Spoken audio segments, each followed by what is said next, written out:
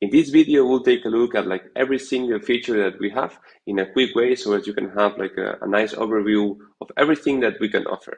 So let's go ahead. In the main dashboard of projects, we will have all our projects listed, and we can even create like several groups. For example, e-commerce projects, agency projects, we have here, and we have like very nice tools to manage several users and clients at the same time. There are some very nice user-friendly tools that you can use to automate everything and be as fast and efficient as possible. So now let's go ahead to the dashboard. In the main dashboard, what we will have is like all the search data from Search Console and also from Google Analytics.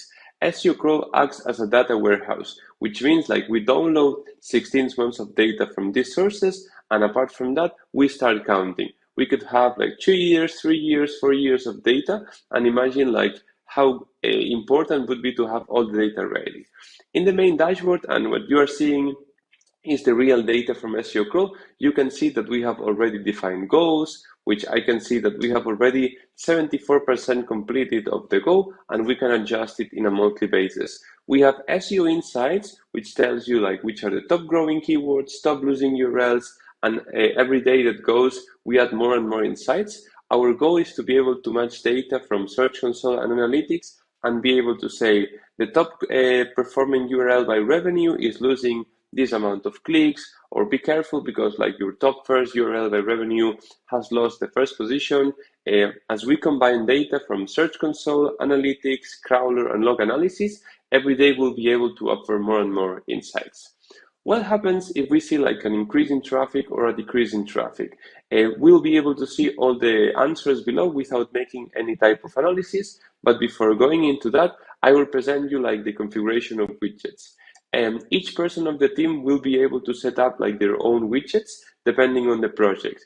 Annotations, opportunities, devices, questions, like whatever, every single page of SEOCrawl is built here so as you can add it in the report.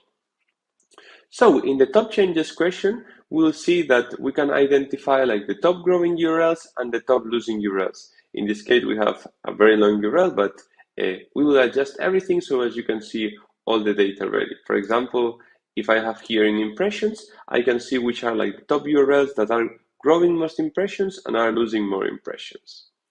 The same way with top performance, I would love to make sure we have like the top 5 keywords and top 5 URLs identified to make sure that we are tracking them daily and we know exactly what's happening with them. And then is when the magic comes. I will present this later, but we'll be able to create clusters of keywords and URLs. Brand versus non-brand, core keywords, business keywords, keywords from the blog, URLs that are important or not important for us, and be able to exclude them. We have made like a huge effort on this, and we are able to segment all the performance by clusters. Then we have the keyword distribution, how many keywords we have in each position, top 3 from 4 to 10, more than 10, and then be able to see like the impact that the Google updates has on our results. For example, if instead of last time I say last 28 days, I'm able to see the performance of the last 28 days and the impact of the Google updates that recently are happening. If I'm working international SEO, that will be super important. And as you can see, we have heat maps everywhere. We believe that heat maps help a lot identify things visually. For example, why Italy has like a lower CTR than the average. However, they have like some very nice impressions. In Spain, it seems that we have like a better average position than the rest. And of course, United States has like the biggest clicks and impression share. What happens if we detect like after an update, we have new keywords? This is super, super important. We are able to identify which are our new keywords and how many impressions and clicks are they generating. For example, it seems that this German article is performing nice, that the sitemap article is crushing it. We have also some strange keyword, but also we see that they're generating a lot of impressions. And the same way, vice versa. If we are losing keywords, we would love to make sure we understand which are those keywords and how many traffic and impressions are we winning or losing. And finally, our like goldest product, which is like the annotation system. This is probably like our most important product, and it basically allows you to automate all the results tracking. We create a new article, we improve metadata for one article, we change something in the robots, TXT, or the sitemap. Automatically, we go here, we add an annotation, and the system will tell us if what we did is working or not. Let's go and take a look at it in detail, please. Here, for example, we have like the individual URL report. That's also very important for us because we combine 5 different APIs. First of all, like the search results pre-visualization, like how your page is looking into Google. If the page is mobile friendly or not. This is like the indexation API from Search Console, which tells you like if the canonical from Google is the same as the URL you declared, which was the last time that Google went to this URL, and more details in terms of indexability. Then we have performance, and we can play around with all the metrics as we wish. We have all the keywords, URL, countries, services, like whatever we need, and also of course with like the trends activated and all the performance. And then we have like the health overview. This health overview is very important because we tell top errors, top warnings with everything that is appeared here, but also we act as like an SEO extension. We tell you the on-page elements, the links, schema markup, international SEO, social, everything, so as you have everything ready. And the same that happens with the URL, it happens with the keyword. We have an individual keyword report which tells you how many impressions this keyword is getting per month, which is your market share, how is the trend going month after month, and which is the performance, so as you can have like a very detailed report about that keyword. Going to the annotations, this is probably, as I mentioned, one of our most important products. And how does it work? It's super easy. We add an annotation and we say new SEO title for our homepage. We went from X to E. And then the system asks to us how many URLs were affected by this change. Globally, single URL or several URL. We have like regular expressions, matches, difference, whatever you need. But in this case, it would be single URL, myhomepage.com. When the change was made and which users from your project should be notified, like myself and my team, myself, the team and the clients, like whatever you need. And automatically, for example, I will select 30 days so as we have a bit more data to compare. We will see in a graph and also receiving by email automatically which were the results created by this. For example, I will go here. I will select click an impression so as we can see. And what we will see is like 30 days previous the change and 30 days after the change. This, for example, we created like a new piece in Spanish and we had like 0 clicks. Automatically, after creating this piece, we generated over 2,000 impressions and 19 clicks. And as you can see, it can be seen exactly like when the change happened and which were the results that were created. And if we need like even more details, we have here in the keyword report a system that tells us exactly which were the keywords and the URLs that generated those traffic, those increases. I can play around with clicks and impressions as we wish. And this report will be calculated also for 60 days and sent you by email. So imagine creating a methodology that you identify an improvement, you apply it to the website, you create an annotation in SEOCrawl, and automatically you receive the results by email so as you can forget about setting up alarms, creating annotations like when things happen. And as you can see, in all the graphs, you will see like which was the change that was applied. Okay, then we have like the generic performance with all the filters, data, pages, countries, like everything we need. And soon like you will have like all the custom annotations and Google annotations directly here. And you can play around like making zoom, setting up like bigger zoom or less zoom, and you can play around as you wish. Then we have the rank tracker, and it's probably like the most important page. Why? Because we track more than 9,000 keywords for our project, and as you can see, we have a special issue on our project.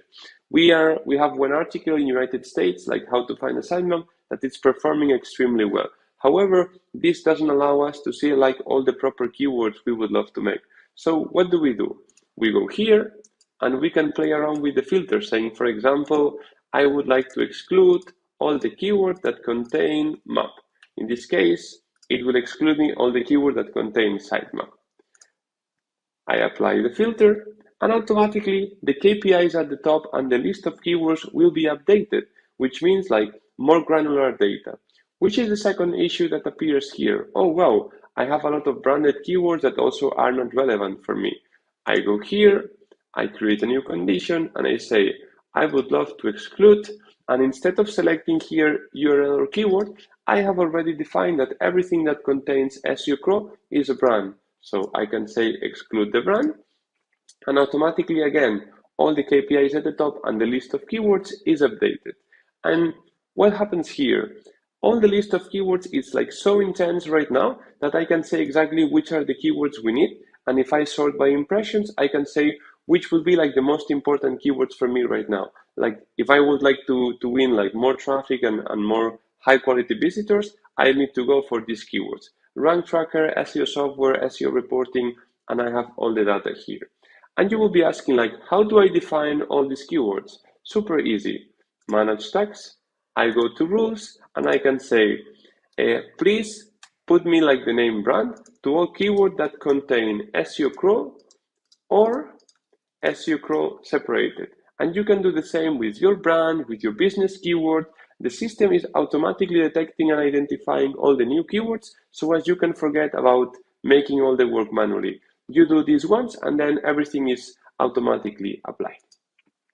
The same way we have for keywords, we have for URLs. In the top URLs, we have also like tags, heat maps, tag automation, and also like the URLs that indicate you approximately like the health of this URL, and you can also apply advanced filter. Something that I didn't mention in the previous rank tracker is the smart view. What does it mean? If I create one filter, it's like kind of easy to do it every day, but why do we need to spend time if we could automate things? If we apply 4 or 5 filters, I can go here to Smart View and say, please add me these 4 filters into a Smart View, and automatically they will be saved. What does it mean? With one single click, I can apply all of them. Actually, let's go super quick to the keyword report so as I can show you. Here, I remove all the filters that I applied.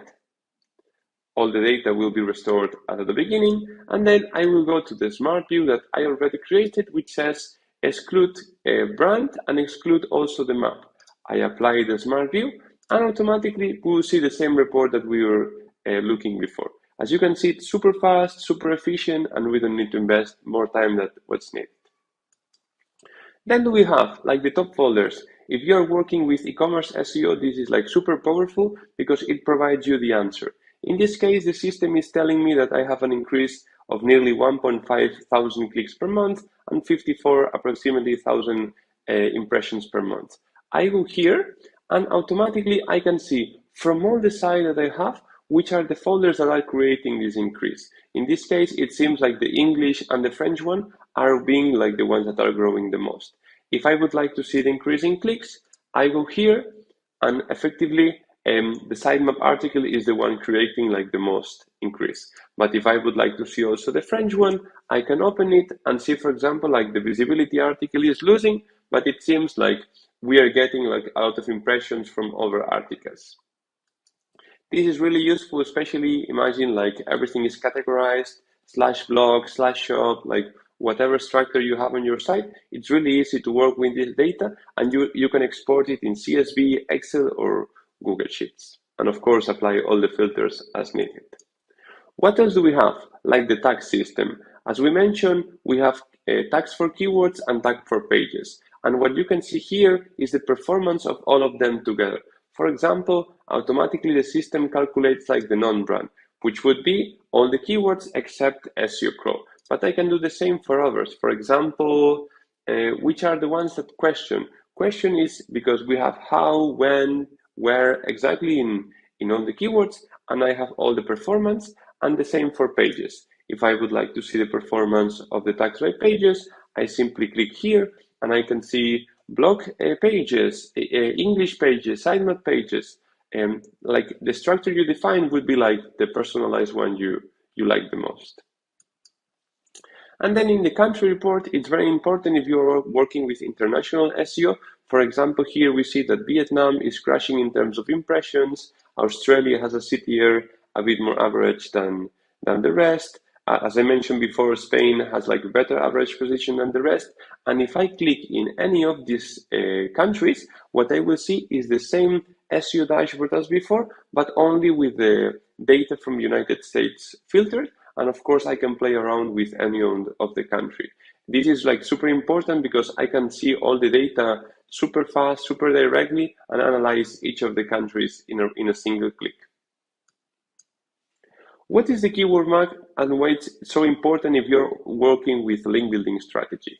What this system makes is like it sorts all the keywords by traffic, and then it shows you like a table with different colors. If the keyword is in top 3, it shows like green. If it's between 4 and 10, it shows yellow, and more than 10, it's red. So as visually, you can identify if you are doing best or not in all the keywords, and the same, you can filter by name, by country, by tag, like whatever you prefer. And it's very easy like to work with this data, and especially if you are presenting SEO reports to clients.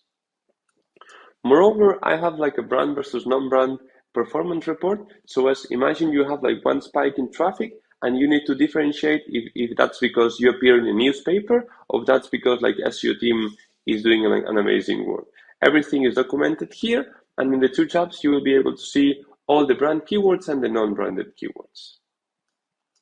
And the same with the visibility. In the visibility, we can see like all the keywords from the different groups, and I can see which are the keywords that belong to these groups. Top 3, 4 to 10, everything is in detail, and you can play around. Also, we have like the top changes, and it's probably one of the most important pages we have. Basically, if you see like a traffic increase or traffic decrease, you no longer need to create data studio reports, work with the API, or spend like a lot of hours investing what happened. Here, what it happens is like we give you the answers directly. Which are the keywords and the URLs you can switch here that are growing the most and are declining the most. For example, if I have here in decrease, in terms of traffic, you can see like which URLs are winning or which losing, but you can also use, for example, impressions if you would like to see which are the keywords that have like more propense to win more traffic, because if they are generating a lot of impressions, it means that soon they will receive a lot of traffic. For example, here we have several articles and landing pages, and you can use them to evaluate what should you work next. The same with new and lost keywords. We saw a summary in the dashboard, and here we have all the data ready. Which are the keywords that you didn't have before, and now as they got impressions, you can work with them, and the same with new and lost. We also have a cannibalization report. In our case, we don't have like many cannibalization, but you will be able to see, and it's really powerful. It tells you like how many clicks you have for that keyword, and especially the click share, how these clicks are distributed among the different URLs, and you can filter by country, by name, like for whatever you would like, and of course export the list in case you would like to work in our place so as to have all the data ready. We also have like an opportunities report. It orders all the keywords by impressions, and also it provides you like the keywords that are not performing as they deserve, and that way you have a very nice overview of like what could be like the next opportunities to unlock. As we mentioned in the rank tracker, we automatically identify all the keywords that are questions, that have a question inside the keyword, and we tag them automatically. So that way you can see them here. And in our case, as we mentioned, our how to find the sitemap article is performing the most, but also we can, for example, exclude it, like exclude like the keyword that contains map. And that way, what I will be able to see is all the keywords that are not related to the sitemap. For example, how does a rank tracker work? In this case, it's not applied yet, but once we do the report, we'll be able to see, because it's loading, we'll be able to see all the report and all the answers. We also have like a task management system. What does it mean? And what you are seeing here, it's like our own development of SEOCrawl with all the tasks that we apply. It's very useful and powerful because you are able to do collaborate with your team in real time.